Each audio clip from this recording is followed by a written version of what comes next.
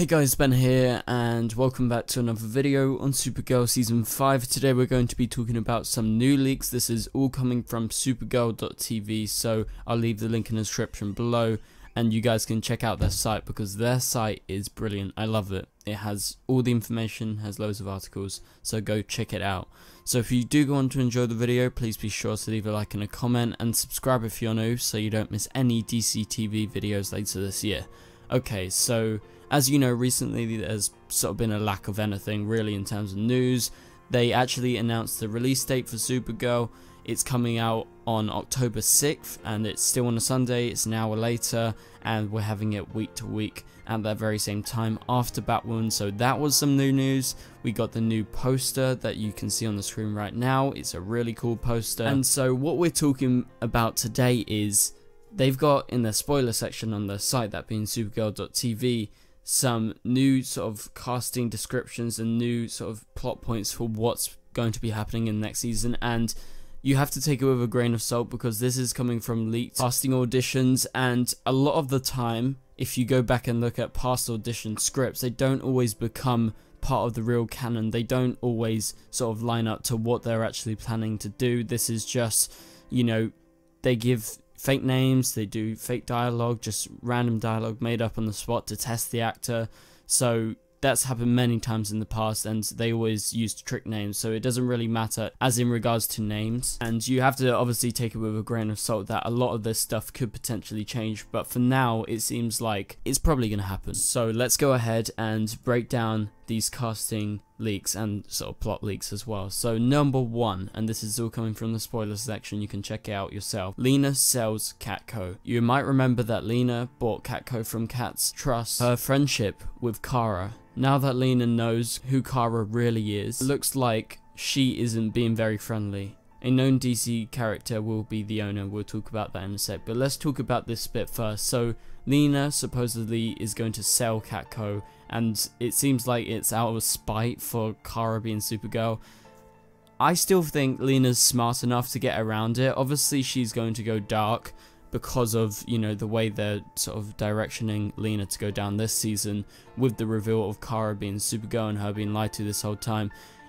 Honestly, if this was real life and, you know, they talk about this lie stuff, and if you found out your best friend was Supergirl, wouldn't you be so happy? I'm not sure if it's going to sort of go well for Lena and the reception to the show, especially to do with this plot point, because I think a lot of fans of Lena, but also a lot of fans of just Supergirl as a whole, the show, you know, it doesn't really make sense that she would go ahead, you know, lash out just because Kara is Supergirl and sell Catco. So I don't know if this is going to happen. I'm not such a big fan of this concept, but like I said, it's just an audition tape that has leaked. So let me know in the comments down below, what do you think about all of this? Okay, so now moving on to the second thing.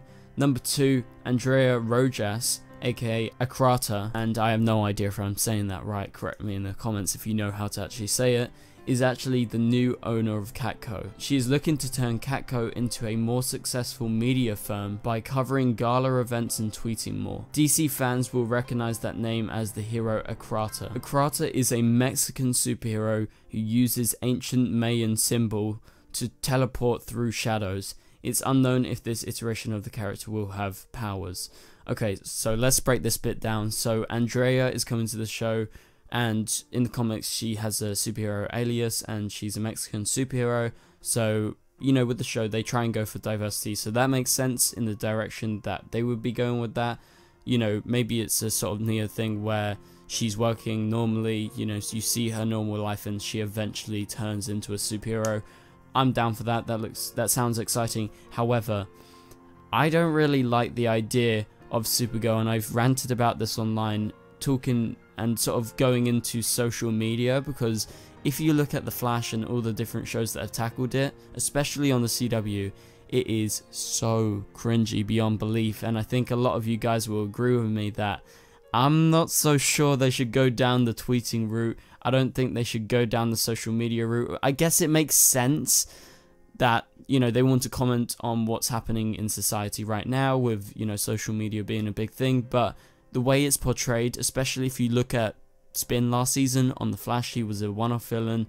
She was the cringiest thing ever, and she was using social media and doing all of that. So I feel like I don't think this is a good direction to go down the social media rabbit hole, sort of talking about the company tweeting more, and yeah, it just doesn't budge well with me. So let me know, do you get that same impression? Because, you know, of past iterations, you know, say Spin last season's just giving me a little bit of a bad taste because she was so cringy. I really hope that if they do go this way, they find a way to make it less tongue-in-cheek and to make it serious, but also not be so focused on it. And focus on a really good story like we had at the end of last season with Red Daughter and Lex, which, you know, was a shame that they didn't get more time, because the first part of the season with Agent Liberty and with Manchester Black, there was no real story. They could have been defeated in a few episodes or so. It was more about, you know, society, normal society, humans versus aliens, and it really didn't act for a good story. And if you look back at season 3 or any of the past seasons, you can tell, at least for the first part of season 4, there was no real story. They just had these concepts that they wanted to use. And although the season obviously got better and it got really good by the time we had Red Daughter and Lex, there was no real story before that. So if they focus on this too much, the social media stuff, that could sort of overshadow, you know, a real story, a real interesting story. So yeah, I just hope they don't go too far into that rabbit hole, but I'm excited for Andrea actually coming and being the new owner of Catco. I think James is obviously going to stay in his own position, and Andrea's just going to take over what Lena was doing before, although like Lena wasn't really totally involved in Catco by the end of last season, although she still owns it obviously. So looking forward to her, looking forward to seeing if she gets powers or not. Okay, so number 3, Kara wins the Pulitzer. So of course Kara's investigative work with Lex Luthor leads her to winning the highest prize in journalism. So yeah, I don't think there's anything really to make of this. Obviously, it's just bigging up the idea of what's happening, you know, in terms of Kara and her journalism. I don't know if that would, you know, warrant a Pulitzer Prize, but, you know, we'll have to wait and see. It's a show, who cares? Okay, so number 4, we have another prize-winning journalist joins the staff. So there is a call out for a male journalist to join the Catco staff. This person will have local ties and will help move the company forward in their social media focused transition. Okay, so this is the bit where I'm like, not sure about this. Again, I don't know. Obviously, this is just from like 1 or 2 script leaks, like from auditions, so it's just for a few characters, so that's why it's so heavily focused on Catco and all the stuff happening there. But why would a call go out for a male journalist? Why can't it just be a journalist? That's a bit weird. That kind of rubs me the wrong way. And also the fact that this person is going to come, I have this feeling, and people have been saying this online, do you think this is like a new love interest? Do you think it's like a Clark Kent to a Lois Lane, where they have this competitive sort of nature in the room? Because now Kara's a prize-winning journalist, he's a prize-winning journalist, he's a male, she's a female, and yeah, I don't know, that just, there's some of this stuff kind of budges me the wrong way. I feel like this is a little bit strange, and also he's here to push the company into the social media focused transition. I've ranted about that already and how I don't think that's a really good idea if they focus it. Maybe in the background it will be fine, but yeah. So I'm not very positive on some of these leaks. I'm positive on Andrea coming, but I don't really like the idea of them focusing on social media, and I don't know if it feels right that Lena would sort of snap and sell Catco just off the bat because she found out Supergirl was obviously Kara. So yeah, I don't know.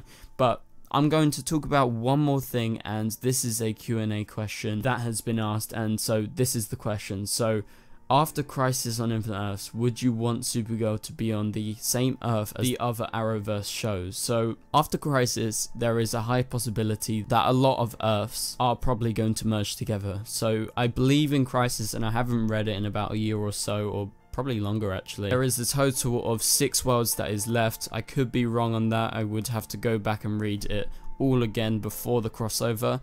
But basically, some Earths remain fine. However, tons of Earths get destroyed, and so I think the question of, is Supergirl going to merge, would I like it? I actually prefer Supergirl being on another Earth, and I guess it would be an excuse for us to get more crossovers with, say, the Flash, which I really want, so that would be a good aspect.